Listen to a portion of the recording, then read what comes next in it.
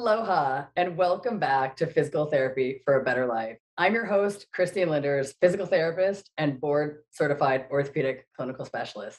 Today, I'm filming from San Diego on vacation, a place that I spent many years, and we're going to talk about the core. And I'm going to tell you everything you need to know about activating your deep core properly and rescuing your back and the rest of your body. But first, I want to talk a little bit about the title. What does physical therapy for a better life mean? Physical therapy for a better life means performing certain daily movements, exercises, stretches, adjusting how you stand, adjusting how you sit so that you can eliminate your pain and enjoy your life to the fullest. And also at the end of each show, I quote myself, which is, life is better when you listen to your physical therapist. And I want to talk a little bit about what that means. And what that means is if you work consistently on the few or several exercises that you need to have your best functioning and your best feeling body with consistency, you are going to go feel better and have the best life. So let's go to the first video to learn more. Okay, so in order to do your physical therapy exercises at home, you don't need a lot of equipment for purchase. You can use a lot of home items. So you can get a tennis ball, you can use a golf ball, and some of these items are great if you have plantar fasciitis to roll your arch out over, to stretch out the end of the day. That's the golf ball. You can do the same thing for a tennis ball. It's a little bit more comfortable if your plantar fasciitis is painful. You can use the tennis ball. If you have pain in your calf or Achilles, you can do a little pressure point release. If you have a tight glute from a back injury, you can massage it out on that and just lay on it and kind of move your leg. And you don't have to get any equipment, but it's important to have a couple items at home so that you can do what you need to do to feel better and enjoy your life. Now, definitely, your things you're going to need to purchase are a band. Some band to do either your postural exercises or your rotator cuff exercises or your hip exercises, things to help yourself regardless of your injury. A band that's open like this is versatile. You can tie it in a knot and untie it. You can also purchase a loop band, but you can do a lot of other things for your shoulder. You can put it around your knees or your ankles to do ankle exercises, hip exercises, knee exercises, and the foam roll is something, as well as the bands, that's definitely worth a purchase. It's great for everyone, athletes, non-athletes, people sitting at a desk doing posture, cyclists that are hunched over their bike for hours on end, and you could just lay on your foam roll. Make sure you slide your stomach in before you get on it to protect your back. Keep your knees bent to protect your back. And then you just stretch out this way. So if you have neck pain, doing your chin knots on the foam roll is great. Everything is about posture. If you've got neck pain, shoulder pain, elbow pain, wrist pain, you need to open up your chest to get into better alignment. And usually I have people do this. I just have them let their head fall to the side and lean to the side and breathe to stretch out the opposite side 3 times. And then after that, I have them let the head fall and lean to stretch out. You can do a series of like modified snow angels or shoulder rotations. You could work on your deep core. There's many things you could do on the foam roll. And if you don't have one or you don't want to purchase one, you can roll up 2 big beach towels and lay on those. The key is that you have to have it from your tailbone to your head. So you don't really need much at home. And you can also use a water bottle or a soup can or one of those new heavy water bottles, fill it up, and do your rotator cuff exercises, laying on your side, do whatever shoulder rehab you need, so you don't have to have any fancy equipment to feel good at home. These are tips that I give my patients, my clients, whether they're in my office or I'm seeing them virtually every day, because your home is a plethora of objects that you can use for your own physical therapy at home. I don't want to make it difficult for you. I want to make it easy, and I want you to be able to accomplish it in minutes so that you can have your best body. So let's talk now, this big thing. Everybody knows what the core is now. It's starting to be talked about everywhere. What is the core? I need to work my core. I need to strengthen my core. I need to strengthen my back muscles. So let's go to the next video to learn what really is the core. So what do we think about when we think about the core? Most times when I ask people about the core, they talk about their abdominal muscles or this kind of region in the body, meaning your center. But that's not just the core. The core actually consists of everything from your vocal folds in your voice box down to your pelvic floor muscles below. And so when we talk about the core, we want to access this central powerhouse, this pressurized canister of system to help stabilize our arms and our legs when we're walking, to help us achieve balance and stability while we're moving. So a lot of people are doing crunches and planks and activating things in their core, but I just want to call to light the importance of activating some specific deep muscles like your transverse abdominis, which is your deepest abdominal muscle, and it runs around you like a wide belt. And when you activate that muscle, it shrinks your waistline. It brings in your abdomen and all of your abdominal contents. It helps supports your innards like that. And so does your pelvic floor muscles below. They are the bottom of this Coke canister, as Mary Massery did in her research. And so you need your pelvic floor muscles below to help support all of your organs and everything below on the bottom part. So when our core in the abdominal region is not working, your belly hangs out and you have a lot of pressure on your lower pelvic floor muscles. When you activate your transverse abdominis and you support your internal organs and also activate your pelvic floor muscles, you're activating that on the front to help support yourself from the bottom up. But what's more important is the back muscles. Your deepest back muscles, called the multifidus muscles, attach from 3 vertebrae up, and they run like little Christmas trees, either up your spine or down your spine, however you want to look at it. And when those muscles contract together, they stabilize each vertebrae, so you don't get extra movement when you're bending. Hopefully not bending this way, but there's no way to pick a baby up out of a crib without flexing your spine. The great thing about the transverse abdominis is when you suck your stomach in like this, I say suck it in, when you pull your belly button in towards your spine, you activate those deepest back muscles, those multifidus, and in a second, you get a pelvic girdle of support that supports your abdomen and your lower spine. You get the anatomical girdle is what we call it. And so I wanted to call to light how vast the core is. So when we're talking about the core, it's not just about working your abdominals, it's working your abdominals in the front, but also using your deepest core muscle, your transverse abdominis, to activate your deepest back muscles to achieve spinal stability so you can have balance and prevent injuries in your extremities, but also to get rid of your low back pain. And let's not forget about the hips as well.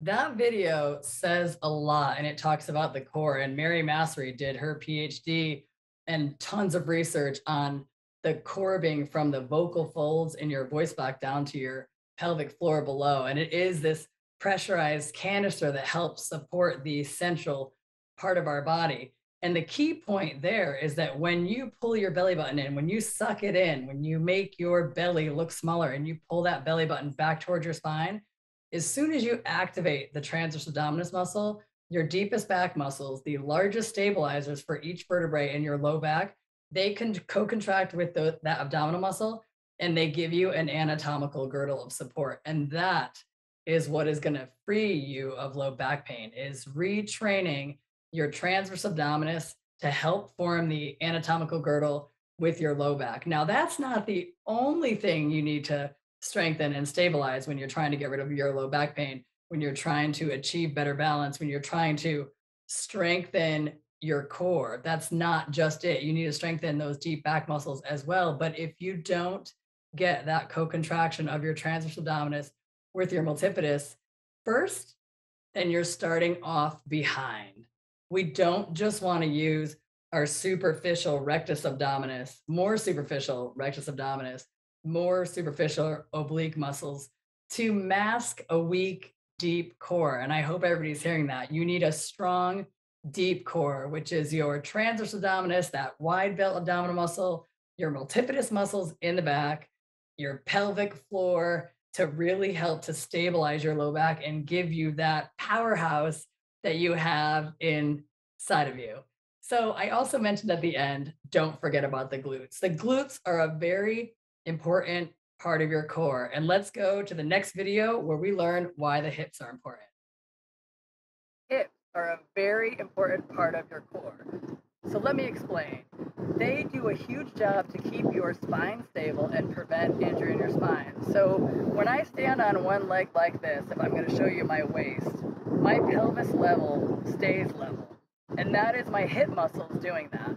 if I pick up my right leg here and my hip drops, there's a bending in my spine, and I'll show you. I'm going to do it again. I'm going to pick up my right leg, and if you see this drop, you'll see this fold.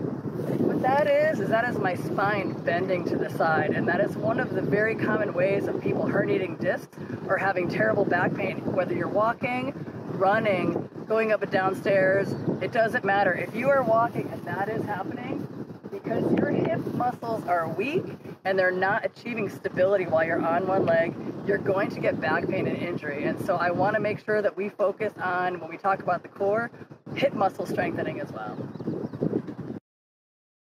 That's fantastic. So I hope you all saw that bending in my spine when the hip drops. Now you're probably wondering what can cause hip weakness that would lead to something like a drop like that can be harming your spine, and you're not even knowing it until all of a sudden you herniate a disc, or you have sciatica or pain running down your leg, or numbness and tingling down in your leg because you have nerve compression from that bending, creating spinal instability because you don't know how to suck it in. You're not in touch with your deep core yet. Well, it could be something as simple as having plantar fasciitis, or having had a foot or ankle surgery, a bunion surgery, hurting your knee and walking with your foot turned out or leaning to the left. Everybody's done it that's hurt themselves. You walk with your leg kind of out to the side. And when you do that, because you have an injury, it decreases pain in the joint that is injured. However, once the injury has healed, you have now adopted a pattern of walking with your foot out. And when you land with your foot out abnormally, like you taught yourself when you had that injury, I know I've done it myself with all my injuries. Now you don't set up the chain reaction that is needed to fire that gluteus medius to stabilize your leg like this on your pelvis without having that drop. And you don't even know it until all of a sudden you have low back pain or nerve pain down your leg, and you come into the clinic and I ask you to stand on one leg and balance. I do it on both sides. I ask you to walk, and I ask you to stand and do a single leg squat in front of me so I can see what is causing your low back pain. Is it because your foot's out? Is it because you're overpronating? Is it because your hip is dropping? Is it because you hurt your back? So I just want to call to your mind how important the glutes are to the core. So let's go back and let's find out, how do you fire your transverse abdominis? How do you fire up your deep core in the best position so that you can free yourself from pain and be able to do all the exercises and life activities that you'd like? Let's go to the next video where we learn how to fire your transverse abdominis in neutral spine. So there's many ways that you can access your core and exercise your core, but what I'm going to show you right now is how to access your deep core. And by deep core, what I'm referring to is your transverse abdominis, your multifidus in the back, and your pelvic floor. So it's important to learn how to find your neutral spine, and it's not an exact science, but basically your neutral spine is the position when you lay on your back like this with your legs bent up that your spine is in. So there's a little bit of a space. I can shove my hand underneath there, but I can't get it all the way under there. Now, some people may have a real swayed back, and some may be tilted, like say they've been hunched over a desk for years.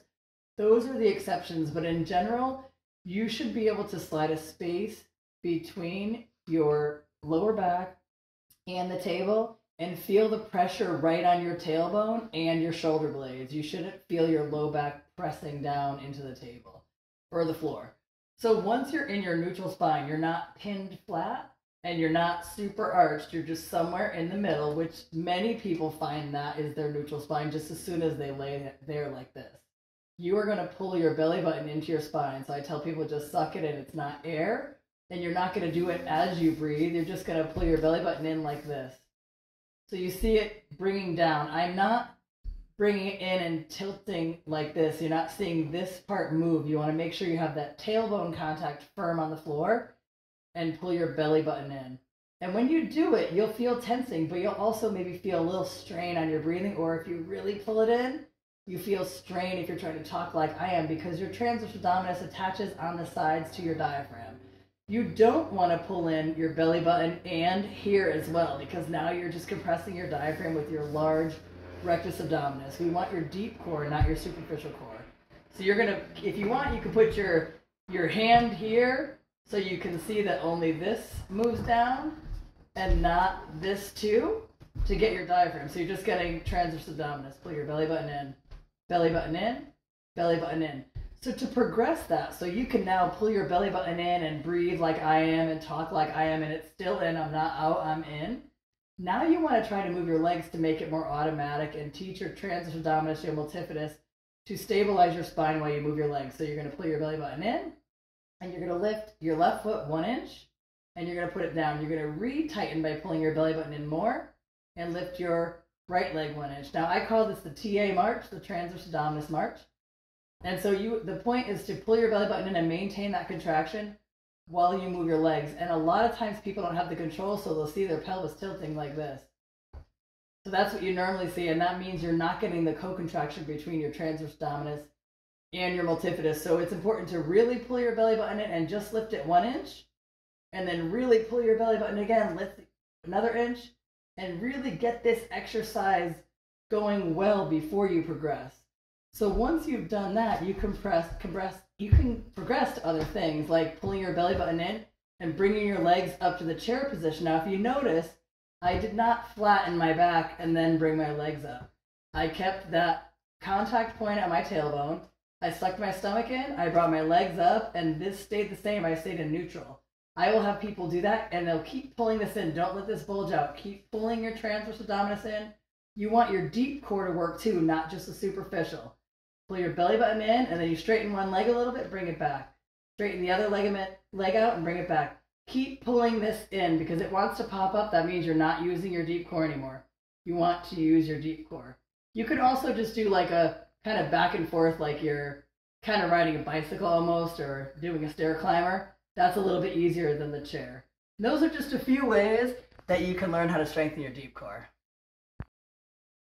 So a couple of huge points about that video. Number one, if you want to learn more information about the transverse abdominis and how critical it is to the deep core and stabilizing your spine, you can type in my name, Christine Lynders, into the Google search, and the critical role of the development of the transverse abdominis in the prevention and treatment of back pain. I had the opportunity to publish an article in the orthopedic journal at the Hospital for Special Surgery. You can look it up on PubMed and NCBI and find out everything that you need to know. That was in 2018.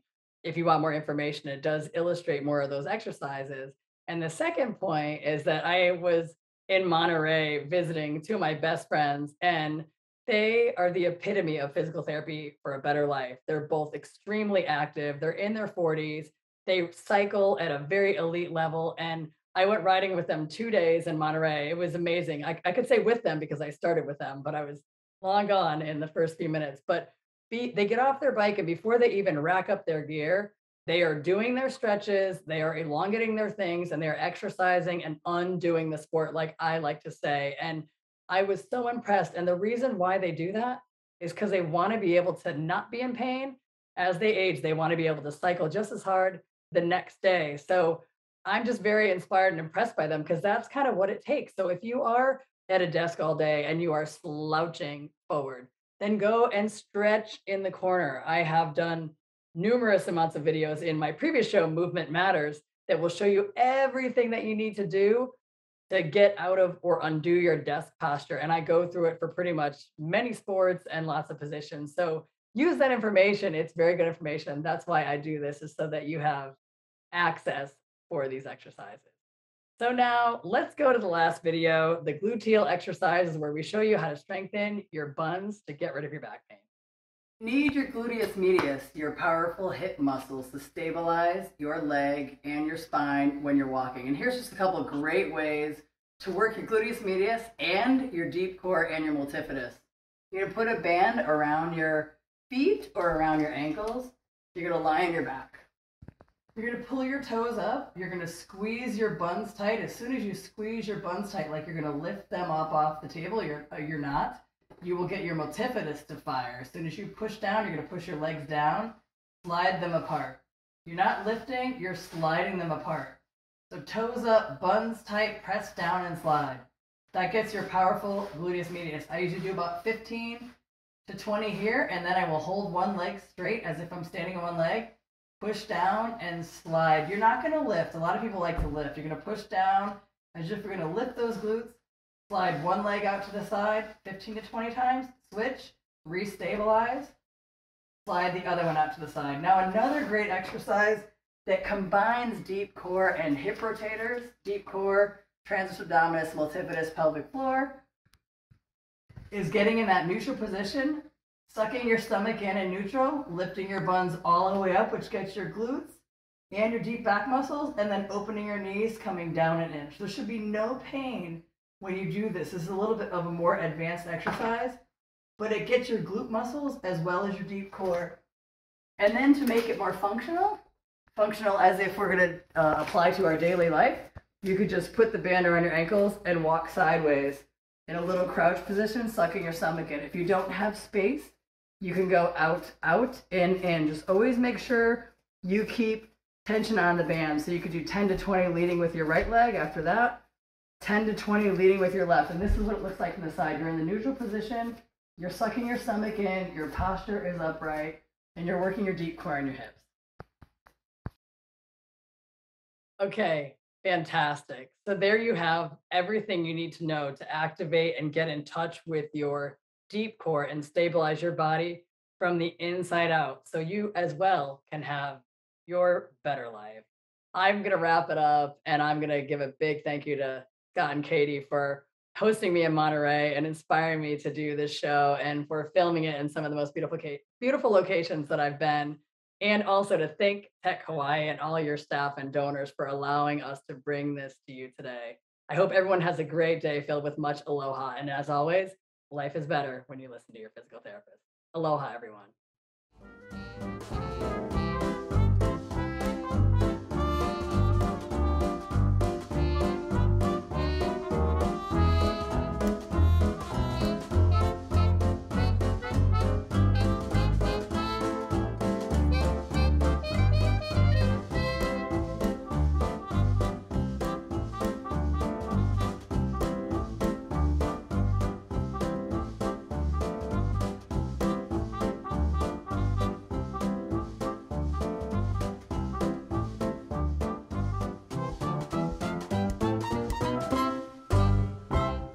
Thank you so much for watching ThinkTech Hawaii.